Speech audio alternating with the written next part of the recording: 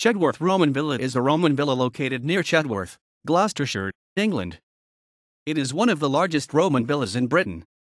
The villa was built in phases from the early 2nd century to the 4th century, with the 4th century construction transforming the building into an elite dwelling arranged around three sides of a courtyard.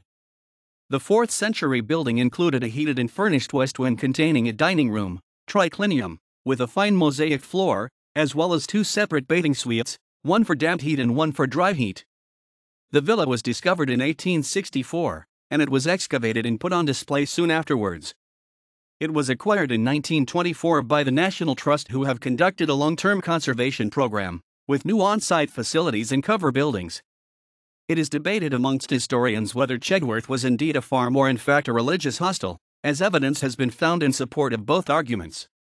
However, most currently believe that Chedworth was a private farmstead, inhabited by a very wealthy Romano-Briton. It is a scheduled monument. The villa stands in a sheltered, but shady, position overlooking the River Colne in the Cotswold Hills in Gloucestershire.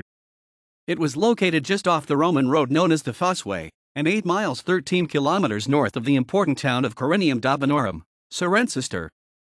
Cirencester's reputation as a center of tribal government in a Civitas capital led to quick Romanization of the area, and supplied wealth to many of the elites.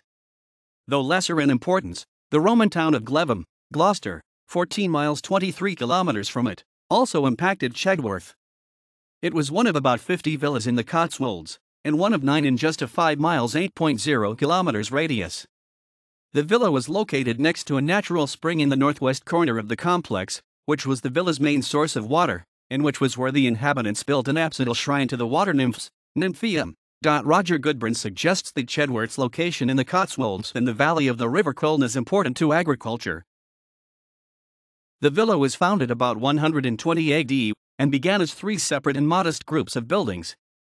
During this earliest phase, Phase I, the villa consisted of separate buildings to the west and south with a detached bathhouse to the north. In the early 3rd century, Phase II, the west and south wings were rebuilt following a fire, and the north bath suite was enlarged with extra rooms added to its eastern side. In the early 4th century, Phase III, the villa was transformed into an elite dwelling enclosing the courtyard. The existing wings were linked by a covered portico, and an inner garden and outer courtyard were created. The dining room, triclinium, received its mosaics, and the northern half of the west wing was converted to become a second set of baths.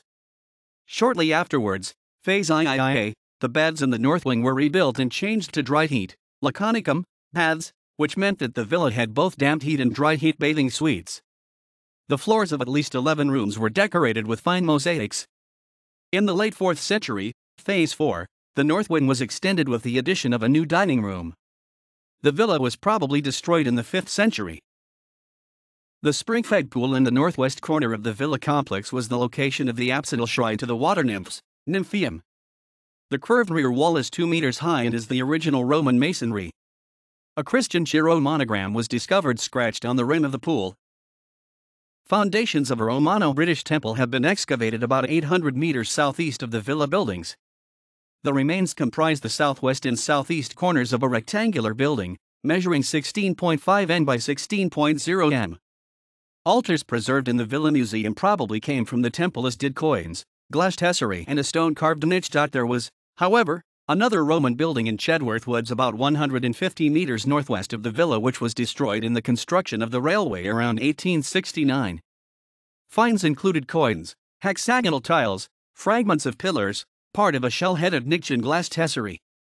The stone relief of a hunter god with hare, dog, and stag, sometimes ascribed to the southeast temple, may have come from this site. Another carved figure was discovered bearing a fragmentary inscription which it is believed may refer to the healing god Mars Linus, a deity of the Treverae tribe in Gaul. The villa was accidentally discovered in 1864 by Thomas Margetts, a gamekeeper who was digging for a ferret, and found fragments of paving and pottery. The site was subsequently excavated over a 2-year period by James Farmer, an antiquarian and the Member of Parliament for South Durham. The owner of the land was the Earl of Eldon, and it was he who financed the excavations, roofing for the mosaics, and the building of the mock Tudor lodge to house the artifacts. In 1924 the villa was acquired by the National Trust.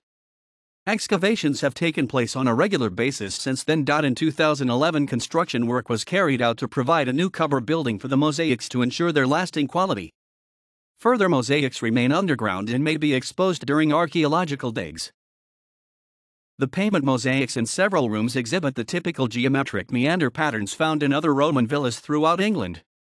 The dining room floor contains one of the most elaborate geometric designs found in the villa.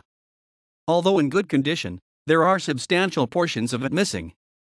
However, a simple mathematical algorithm has been discovered that is able to reconstruct the missing parts of the mosaic from what is still there. In recent times, it was considered that Victorian efforts at conservation on the site were outdated and that the early shelters weren't providing sufficient protection. The National Trust appointed Fylde & Clegg Bradley Studios to design a new conservation building as well as a learning facility for the archaeological site. At the same time, the reception building was refurbished. The £2.2 million project was completed in March 2012.